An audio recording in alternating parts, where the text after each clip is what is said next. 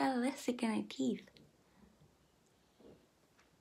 Cut the cameras, cut the cameras. Pretty face, eyelash, body bad. Oh gosh, hot girl, slay queen.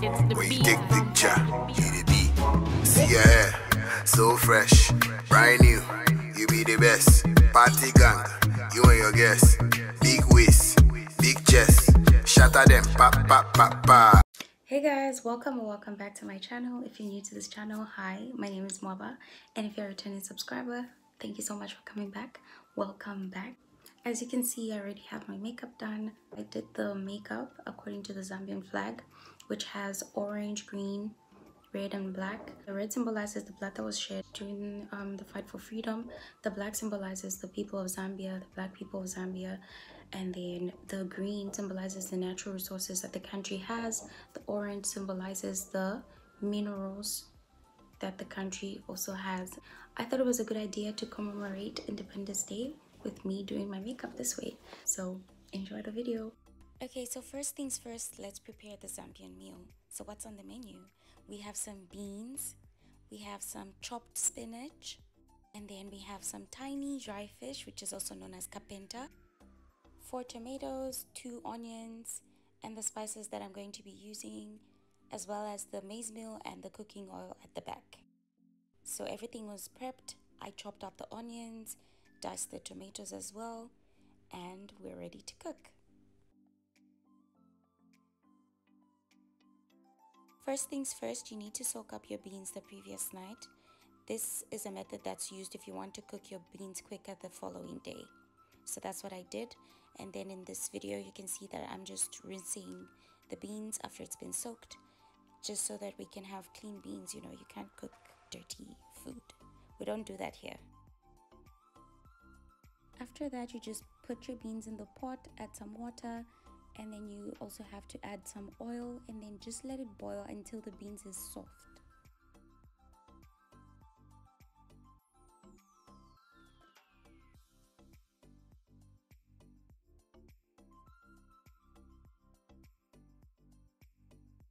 The next thing that you're going to do is make gravy for the beans. So put some oil onto the pan, wait for it to be hot enough, and then you can bring your onions onto the pan and then just start to fry them.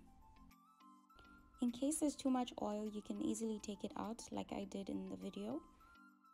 Next thing, you add your tomatoes, and I added some salt and the spices that I'm going to be using. Sometimes you can even make it plain. It just depends on what you're feeling like. And on this day, I felt like eating curried beans.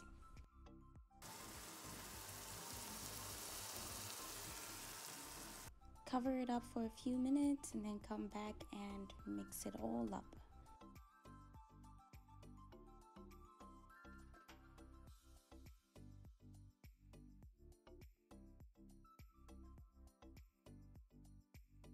After the gravy is done, you just bring back the beans and then put the gravy in the pot and then just let everything boil together.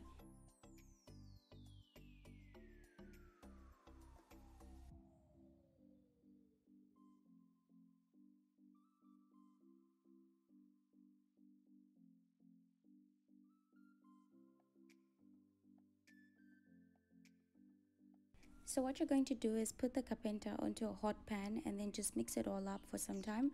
This is done so that the scales on the kapenta can come off easily when you wash it. Thoroughly wash it until you feel like it's clean enough, and then it's ready to be cooked.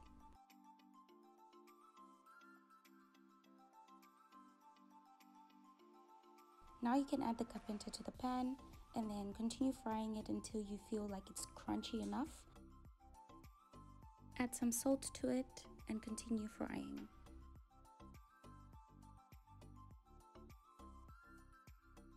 Add your onions to the pan and then continue frying until the onions are ready.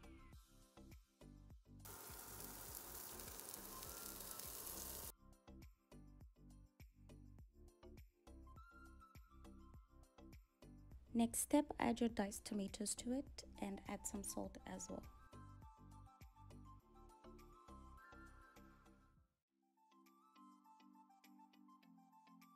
Cover it up for a few minutes and then come back to mix everything together.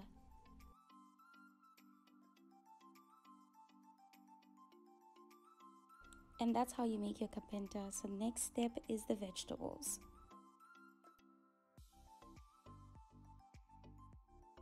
Thoroughly wash your vegetables. This is a key step. Every time that you cook, you need to wash your stuff. Next thing, add the cooking oil to the pan, and then you add the onions, and then fry, and then after that you can add the tomatoes as well. Don't forget to add that salt, and then cover it all up. Wait a few more minutes and then come back so you can add your vegetables to it. If you struggle with keeping your veggies green, this is what you should do. Add hot boiling water to your veggies and then just keep them there for a few seconds. Drain all the water out and you're good to go. After that, just add the veggies to the pot of the gravy that you made and mix everything up, and your veggies are done. To prepare your pap on shima, you're going to need your maize meal and hot water, and of course a pot. Add your maize meal and then add some cold water and mix it all up, and then thereafter you can add your hot water. Mix it all up until it starts to boil, and then you can cover it up for a few minutes and then come back. After some time it's ready, so now we're going to add the maize meal and mix it up. I'm not so sure what you call this process in English, but in Bemba we say ukunaya. So apa ndenayo wali, I'll keep on adding the maize meal until it's the consistency that I prefer.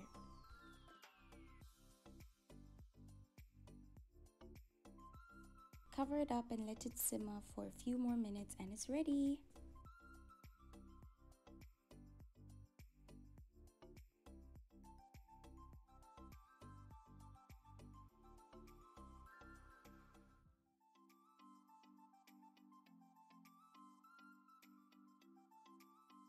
This is so good.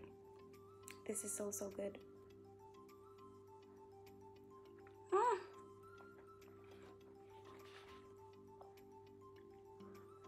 Food tastes so much better when you use your hands. Whoever discovered how to make nshima wali, they knew what they were doing. They knew what they were doing.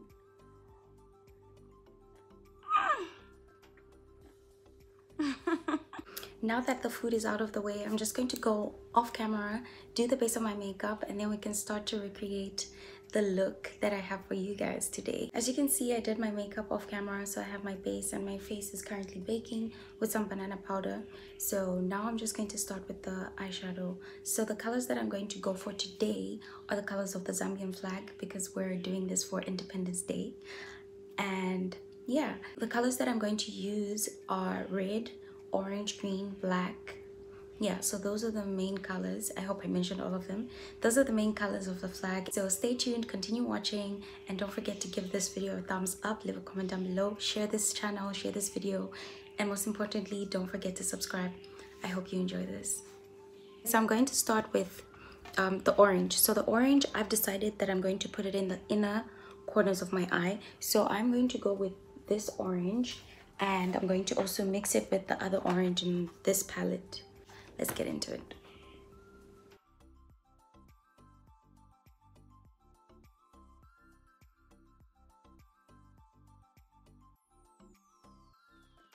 On the outer part of my eyes, sorry guys, ignore the noise in the background. There's birds all over this place. So the green that I'm going to go for, I think I'm going to go for this one over here, because I'm looking for something that's going to be shimmery and popping, you know. So I'm going to go with this green here.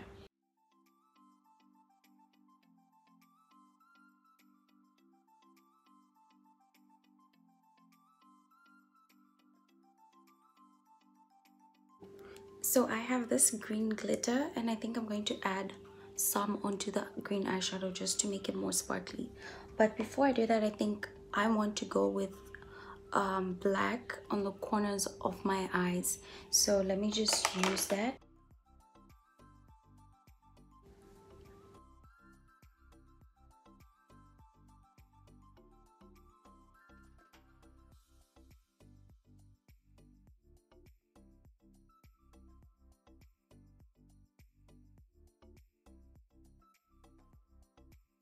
was about to do my eyeliner, and then I figured maybe since we're trying something different, I'm going to try and use red as an eyeliner. So basically all the colors are going to be on my eyes.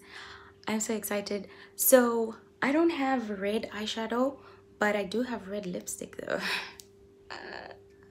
So this is what I'm going to use, and then I'm going to use this tiny eye gel applicator to do the things. So I'm going to do it right now. Hope it works.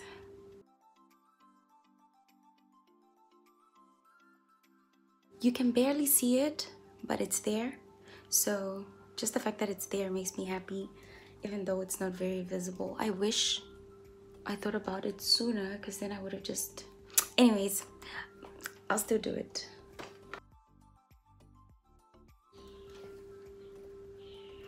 It's a thought that counts, right? Yeah, it's okay. Now I'm going to do my mascara. We're sticking to our lashes today, our natural lashes, baby. So that's what we're doing. I don't know why I speak like that.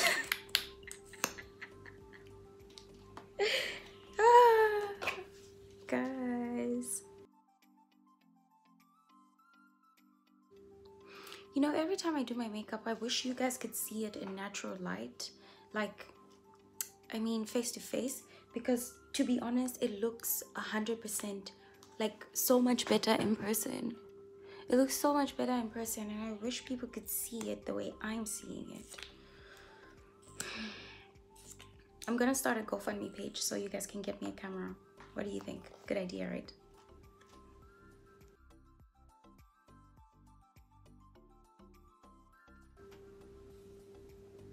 Am I lifting my head too much? Oh my goodness. I wish I had a lash curler, because my lashes misbehave sometimes. Now I'm just going to brush the powder off my face.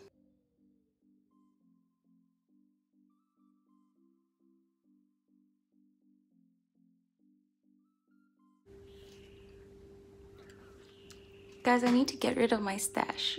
Can you see it? I need to get rid of it, because why? Why is it doing me like this? Now I'm going to put some bronzer on my cheekbones. So I'm going to use golden bronze, which is this one. I never really put this in excess because I'm always so afraid, but I don't understand why I'm afraid, because makeup is something you can take off. So if it doesn't work out, you just wipe it off.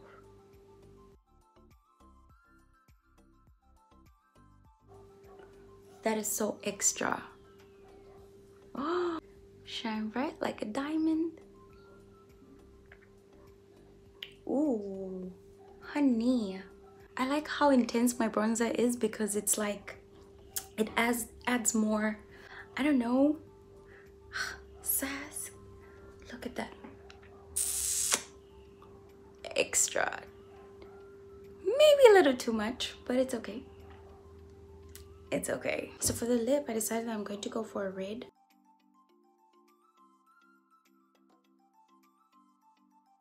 So I just blended red and black eyeliner together in order to form this lip. So I like it, and this is the final look. If you didn't know, I'm Zambian. I come from Lusaka. I was born and raised in Lusaka, but I'm currently studying in Port Elizabeth, South Africa. If you're Zambian, drop a comment down below. I just want to see you so I can see which Zambian people are supporting my channel. So I hope you enjoyed this video, and if you did, don't forget to give it a thumbs up, leave a comment down below, share this video, subscribe to the channel, and come back next week when I drop another video. As per usual, I'm going to have a mini photo shoot. I'll take as many pictures as I can. And guys, I know I've been slacking. I know I always say you should check my Instagram for the pictures, but you know when you have so many pictures to pick from, you just get stuck. So that's what's been going on with me. So I'm going to post my goddess, earth goddess photo shoot thing pictures on my Instagram. So make sure you check it at mcm_muya. And yeah,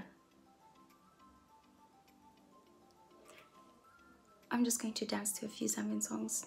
So bye, and happy Independence Day to my fellow Zambians.